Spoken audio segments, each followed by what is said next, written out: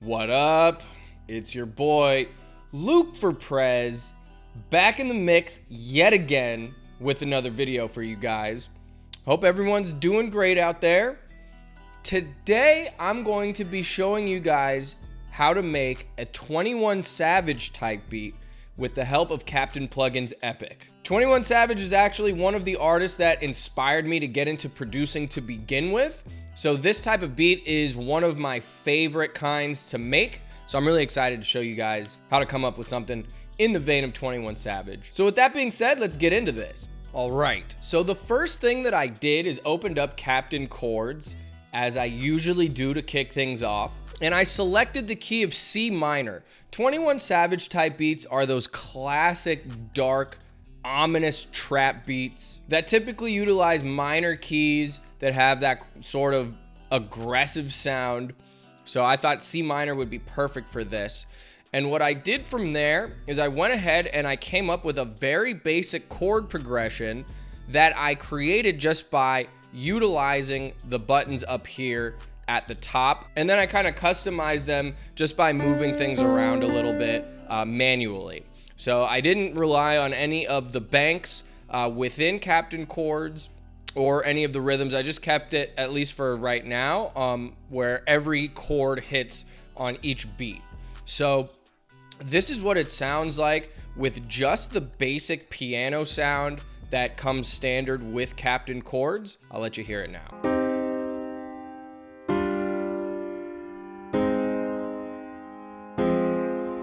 So kind of descending, you know, like getting darker and darker as we go. Usually 21 Savage type beats have a lot of piano sounds, sometimes some ambient pads, also some flutes, especially when he collaborates with Metro Boomin, which is, you know, one of the top trap producers in the world and somebody that really kind of helped galvanize 21 Savage's career early on. So in any case, that's kind of the vibe that I'm going for. Those are some of the sounds that I kind of used for this particular beat. So from there, what I did is I actually exported the MIDI and brought it into the Steinway Grand Piano preset that comes standard in Logic. So once I had that in the piano roll in Logic, I actually went in and chopped up every chord. So they're still hitting on every beat, but now instead of just those long drawn out notes that you just heard, it gives it a little more speed and character in my opinion. And then also I added a couple extra notes at the end of the 4th bar and then the 8th bar as well, just to kind of switch it up so it's not too monotonous. This is what that sounds like.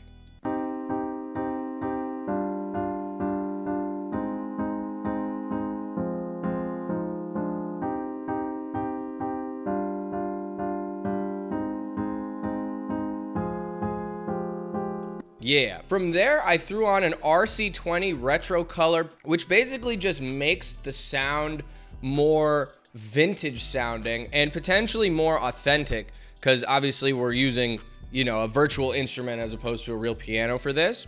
So with the preset that I used, which is Vinyl 1, I changed some of the parameters a bit. The piano now sounds like this.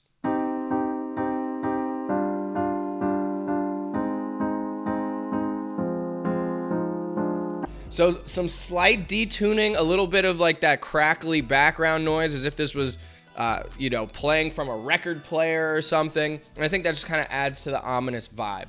So from there, I opened up Captain Melody. Captain Melody automatically maps to the chords that you've created in Captain Chords. So when you go ahead and either generate a melody or draw it in yourself, it's gonna already match up with the chords that you created, which is super handy. It just saves a lot of time in general. Usually what I do is click this randomize button here, the little dice button, and it will generate a bunch of different melody options for you to either use or to kind of adjust from there. But this time I went ahead and just kind of clicked these notes in that I liked randomly for a top melody or a counter melody. In this case, it's really like a counter melody, I would say. Because it's not going to be playing like throughout most of the beat, maybe just the second half of the hook. And for this, I utilized the flute preset that comes built in, but just for now, I kind of used it as a placeholder. So this is the pattern that I came up with.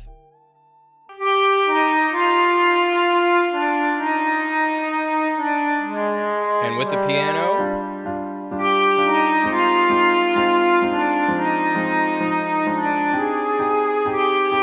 So just kind of spooky, you know, setting the mood a little bit. From there, I did the same thing. I exported this MIDI just by clicking the export button, and I dragged it over into the Indian Bansuri flute that comes standard with Logic. So in case you want to explore beyond what's in Captain Plugins, which has like a really awesome extensive library of sounds, you're certainly not limited to those sounds. They make it really easy for you to just throw in the MIDI that you create into a different software instrument, and that's what I did in this case. So once I brought that flute pattern in from Captain Melody to my piano roll in Logic, I raised everything an octave, and now together with the piano, it sounds like this.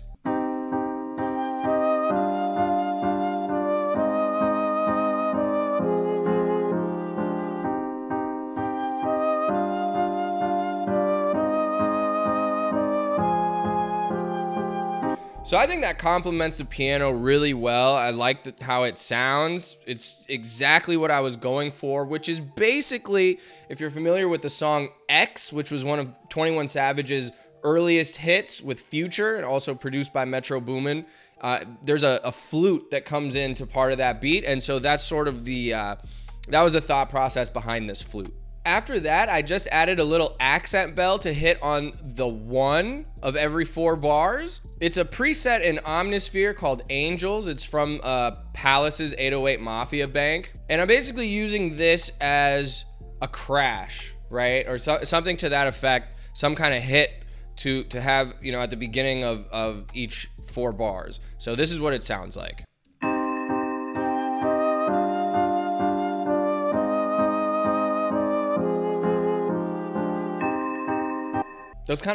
Those bell hits are pretty popular in trap, so I wanted to include something like that. And then from there, what I did is I copied the chords that I created in Captain Chords, and I brought them into another instance of Omnisphere, and I found a really cool pad in there that I thought just added some atmosphere to it. I turned the volume quite a bit down. That's minus 11 dBs.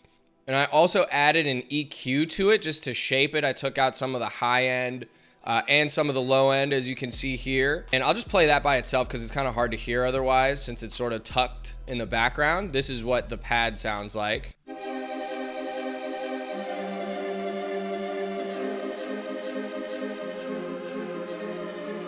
And with everything else.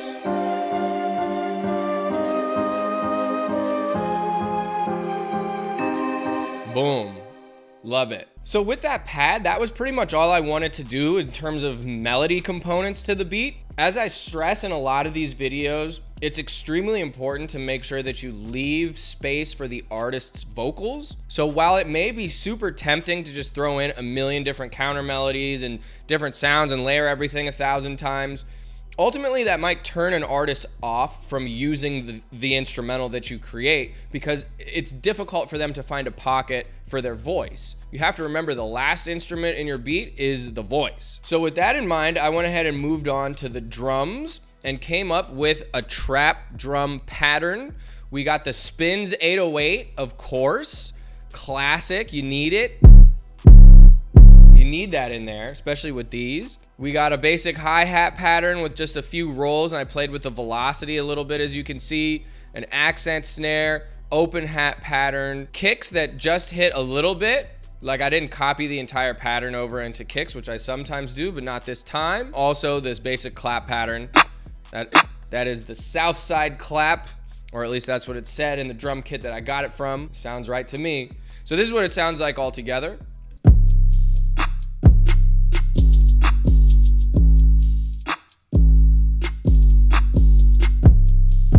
And with the melodies,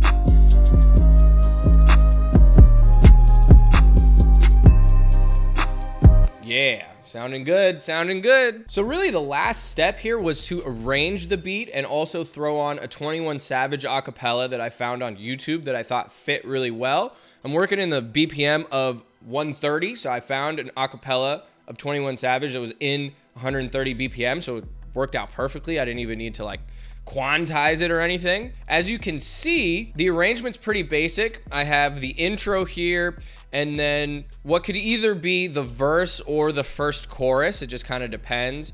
And then from there, I take out certain elements Like here, I completely took out the 808s and just had the percussion elements playing just to give it a little bit more space. Then I brought the 808s back. Then I took everything out except a couple melody components and the 808, and then back into that original hook portion of it. So with all that being said, I'm gonna go ahead and play this for you guys so you can hear how it would actually sound if 21 Savage was really rapping on this beat. I hope you've enjoyed this quick tutorial. I'm gonna get out of here. Don't forget to like and subscribe to the Mixed in Key YouTube channel. We got tons more content on the way. Enjoy the beat. Peace.